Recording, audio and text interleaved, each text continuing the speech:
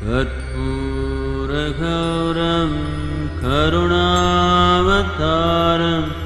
संसारसारं भुजगेन्द्रहारं सदा वसन्तं हृदयारविन्दे भवं भवानी सहितं Namami. Thank you. Namaskaram, Sadhguru. Hello, Karan. Hi. There are two questions. If the first one is answered, I don't need the second one's answer. There's a request.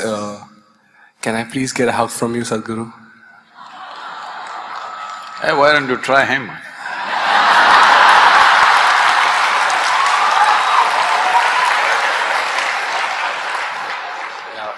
Why am I a second in that line? I didn't name the person. What is your second question? The first is you want a hug. The second is what you can't… You don't go into a kiss then, because that might be detrimental. No, just the presence of Sadhguru for the first time in my life. I just don't want to miss it. I don't know when will I get the chance next. So, if I could just… I know it's a difficult one. No, nothing difficult about it. It is just that I've been working with people to make them understand. People, especially outside the country, and now unfortunately it's caught up here. Where is my hug, Sadhguru? Can I get my hug? You are turning something beautiful into something very ugly. When you are in a certain state of inclusiveness, if it became necessary, you embrace somebody. It's a very beautiful act. Now it's a commodity, where is my hug? It's something that you give and take, it's not a transaction. This is what religion has done, everybody hugs 3 times or 4 times or whatever number of times. This is not what it is. All the tenderness that a human being feels within himself or herself, you destroying it and make it into some kind of act. Okay, I will hug you, I'll hug every one of you. What about it? Sweat exchange? So, this is something we need to do, and people also… in India this happens, they grab my hand and Sadhguru bless me, and they place it on their own head. Blessing will not come like this. Blessing will come when you become receptive, when you're in a certain way. If it's blessed, something wonderful can happen out of it, something tremendous can happen out of it. You grab my hand and what is that blessing?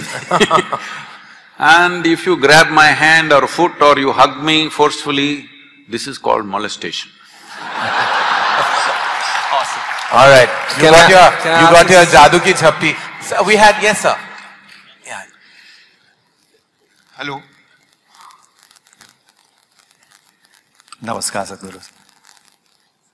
I know hug is not possible, but I know you cook very good dosa. Is that possible? Certainly not here. I know. No, my question is that when we cook, if we have to get joy of cooking, then that joy is something which is internal, and I cook for my joy. But when you're cooking for others, then you want to give them joy. And at times there's a conflict. Who should win? This is for him? No, sir. I have different things on my menu.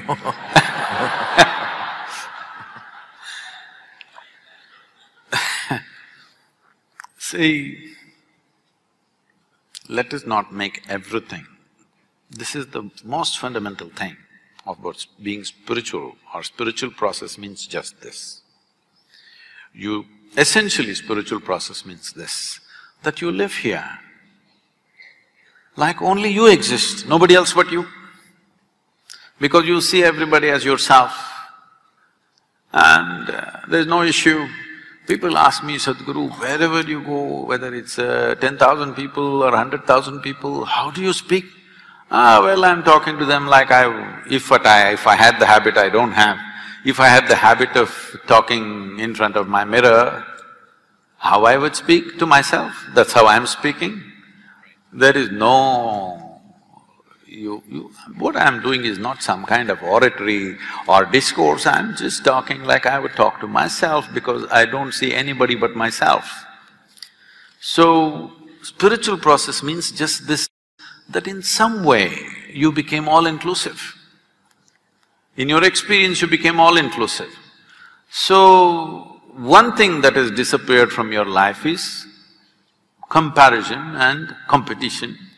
Comparison starts and then it transforms itself into competition and then it goes into ugly things. So even for something as alive and beautiful as joy, joy is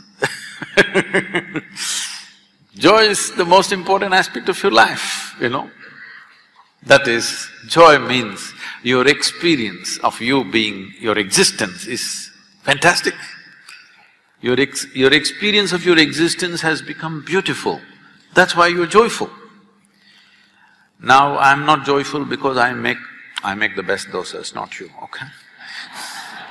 Not because I make the best dosas, nor will I be super joyful because I eat whatever the best things that you cook. Before I come into your restaurant, I'll be very joyful. If you make something good, I will eat joyfully. If you make something good, very joyfully I will push it aside. But with your good cooking or bad cooking, you can't steal my joy, nor can you give my joy. I want you also and everybody in the world to become like this, that somebody else cannot determine what happens within you. Because… Yes, ma'am. You are calling fundamental sense of slavery that you get into with beautiful names. This is dangerous. So, anyway, people are saying wonderful things about your cooking. They've not said anything about you, but they've said wonderful things about your cooking. I would like to eat one day. I don't know if I can afford it, but Yes, ma'am. We get a mic for you, ma'am. Namaste, Sadhguruji. My name is Devika Patel and I'd like to ask you a question because you're a mystic and even otherwise, please don't say I don't care because many people out here I'm sure do. My question is, what do you think of reincarnation? Do you believe in it? And if so, can you elaborate on the subject and let us know what you were in your last birth? Thank you.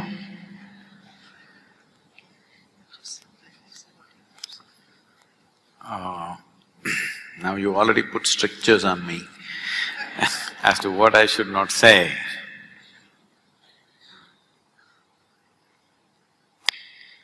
For me, last 3 lifetimes, I have been same work, around the same place, and a few people, handful of people, same people. To such an extent that sometimes by mistake I end up calling them by old names. But you should not believe all this nonsense. No, because the moment you believe it, you will look at this person and little, if they're friendly with you, oh, maybe in my last life, my past life. It is very good you don't remember a thing about anything because in your present life, you are not able to handle the emotional tangles and psychological involvements with people. If you remember 10 lifetimes, you will break your mind. It takes an extraordinary sense of dispassion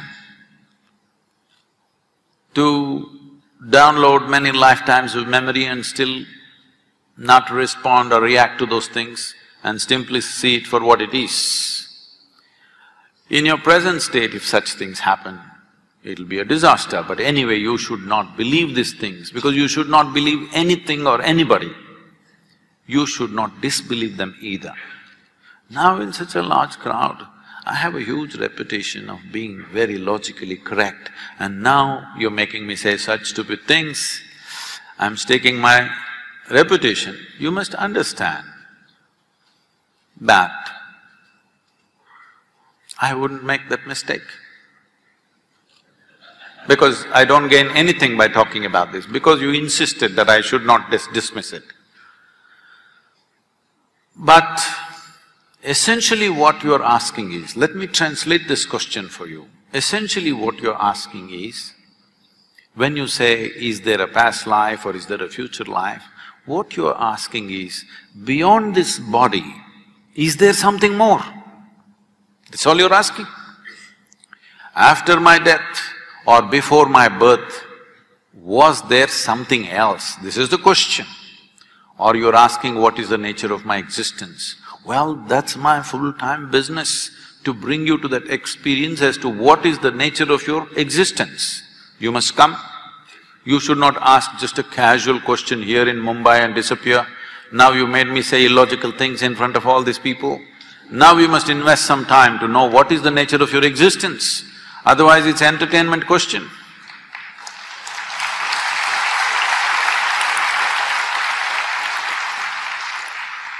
I don't know, you have a color you like? Don't ask. He's working hard, but after him I'm afraid of hard working. Yeah. Yes. Hard working in blue. No, we'll get you a mic. We have just 2 questions after this gentleman. Yeah, I'm going to get there, right there. Namaskaram, Sadhguru. Please somebody give a mic to that lady who's up there with her hand up after this boy is over. Yeah. Pranam, Sadhguru. Sadhguru, my name is Aishwarya Nigam, and I have been to the ashram many times and I have read many of your books. You must quickly come to the question. The question is, Sadhguru, I am stuck here and I want you to please guide me. Tell me in a child's language what is the answer and what is the solution. I don't want to give importance to my own thoughts and emotion. Tell me how. Please make me understand. I don't know when will I get this mic again. Although I am always in your presence, but I want the answer, Sadhguru. I don't want to give When you get out of this hall, start walking south. If it's a genuine question, if it's a question which truly matters, you must seek. I would have gone to the ends of the world if I found somebody who could answer the billion questions I had. If really it matters to you, the question, you must seek. If you think going south is the answer, if you don't think so, you shouldn't bother with me. If you think so, you shouldn't waste a moment of your life, because I want everybody to at least be straight and some basic integrity to your life. You ask big questions and you leave it and go and sit in the matinee show. I'm not saying you should not go to the matinee, I'm sorry. I'm saying the wrong things, wrong examples.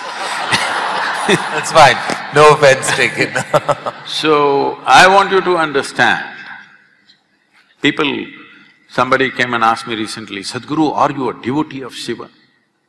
I said, you fool, did you ever see me sitting somewhere and doing Shiva puja?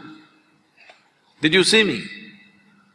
My entire bloody life, I've invested in you, all right? There is nothing else I do except constantly seeing how to raise people to the next step. And you are asking me, I am a devoted to somebody, I am bloody devoted to you and you're not seeing it? So, when you ask this question, I take the question seriously, I believe you're genuine. But then you go and get drunk today evening. I am not against any of those things, a matinee or drink or this or that. All I am saying is, you must have some integrity to your life. When you ask a big question, you must make the investment, isn't it, of time and energy? You must invest life. Because to bloody answer this, I've invested my entire life. Yes. Sadhguru, you had pointed out there was, yes, to the lady right at the back. Right at the back. I have a question. One moment, sir. We're just going to the lady and then we'll get, who's that person? Sure. She still doesn't have the microphone, he's on now. Okay, you're on the mic. Alright, go ahead. Namaskaram Sadhguruji. My question is, what can be the greatest change one can bring to our life to make it more blissful in this birth? You got to change. You have to. You got to change us. You got to change. There's nothing else. You think by doing something else this will become blissful? No. This one has to change to become blissful. Yes, the lady. Has she got the mic? Yes. Just reaching you, ma'am. Namaskar to one and all. So my question is, I get very attached easily, and now I feel I'm very attached to my responsibilities.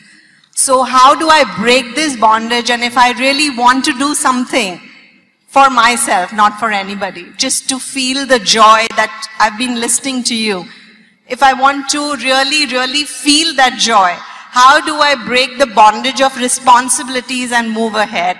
And how do I overcome my attachments?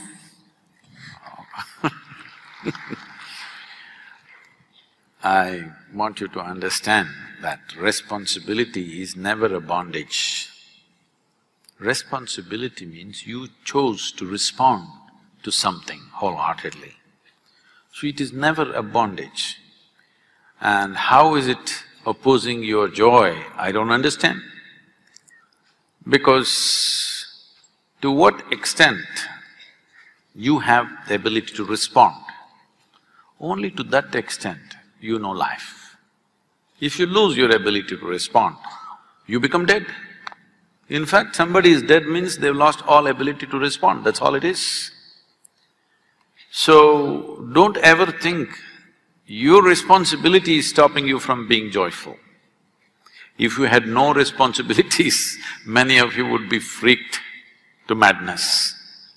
You are fortunate, you got something to dabble with.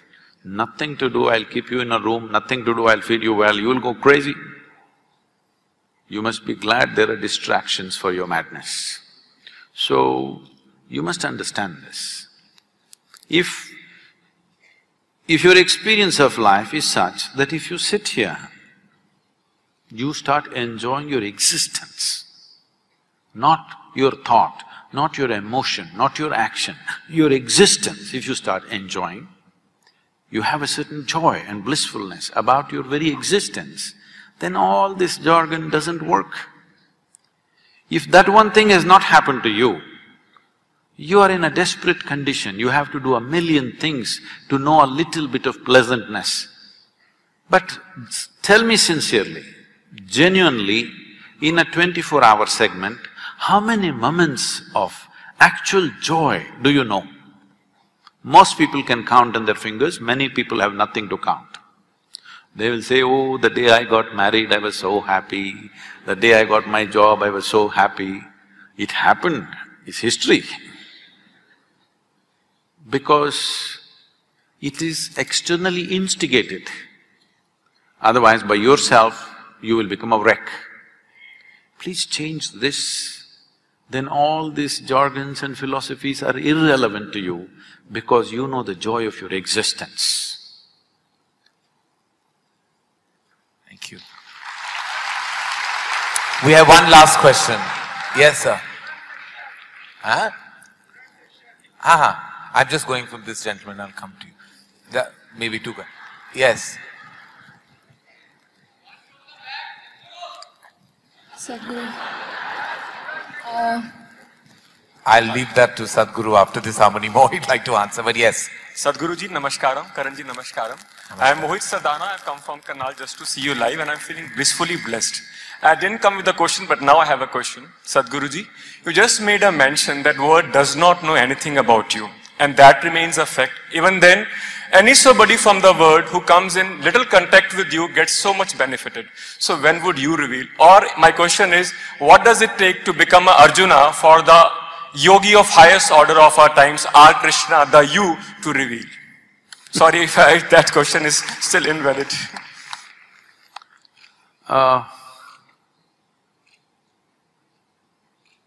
This is difficult to articulate without sounding all wrong. Because, see, everybody is working or everybody is trying to live their life with different frames that they have created for themselves. You can call this mindsets, you can call this framework, you can call this family, you can call this society, you can call this ethics, morals, ideologies, whatever. These are all frameworks you created. But you understand, a frame means you are putting a self-imposed limitation upon yourself. I can understand, he being a director, producer, he's thinking of frames because he's thinking of capturing something for doing something else. I'm asking you a simple question, do you want to capture this life or do you want to experience this life? Hello? You want to experience this life. You're here to experience this life and know the reason. Everything else is secondary. When I say life, when I use the word life, most of you will think, oh, my work, my family, my home, my car, my dog. That's not life, these are all accessories to life. You added all these accessories believing that with these accessories your life will get enhanced. But your money, your wealth, your family, your relationships, these are all just accessories, isn't it? The real thing is here, never experienced. So, to first make somebody… you know, there are many wonderful people around me. This is the biggest wealth I have. I have some truly, absolutely fabulous people around me all the time. They won't let me pass through a single day without tears of joy, love, ecstasy. Without witnessing this, a single day won't pass for me, no matter which part of the world I'm in. I don't think there's better wealth in the world, in the physical world, in the human societies than that constantly you're surrounded by people who are shedding tears of love and ecstasy. Having said that, their experience might have become beautiful by being in a certain presence, by realizing a few things, but still, they still have frameworks. Because very few individuals have the sense of… a total sense of abandon to be here without framework. As long as you're with the framework, we can add one drop here, one drop there, one more drop means it'll break. So in my life, if by the time I fall dead, if I can share maybe 1 or 2% of what I have known, I think I'm very fortunate because I'm still looking, I've not given up on it. There can always be 1 or 2 individuals who will come up. We have been working on them, preparing them so that somebody can exist here without any sense of frames, without any sense of what will be lost. There are many people around me who, you know, in every action that they do, they're not saying it verbally, in every action that they do, they show that they're willing to die for me. I keep reminding them in 1,000 ways, dying for me is not the answer. That you are willing to allow this life to happen in full flow, this is where the answer is. Because only if you are a full-fledged life can I share what's happening within me. Otherwise, I'm talking about extending your frames, giving you a different frame which is more difficult to manipulate, but totally undoing the frames will need this, that you are a full-fledged life. When I say a full-fledged life, right now you have invested too much in your thought, too much in your emotion. You look up to something, you look down on something, you like something, you dislike something. In this state, it cannot be done. I'm working on people, lots of them, and I'm also scanning the world, because there could be anybody somewhere, because that will be a blessing, not to me, but to the world. If there can be human beings, not one, if there can be 1,000 human beings on this planet, or if there can be 10,000 human beings or 1,000,000 human beings who are just life, no bull, just life. Because this is the only thing that you're aspiring for. You may think you want money, you may think you want pleasure, you may think you want something. No, you are only wanting to having a larger slice of life somehow, isn't it? That's all there is. Because that is all there is. You think money will get that, education will get that, love will get that, pleasure will get that, but essentially you want a larger slice of life. So if you want in slices, we will cut it and serve it, because we have to keep you going, otherwise you'll run away.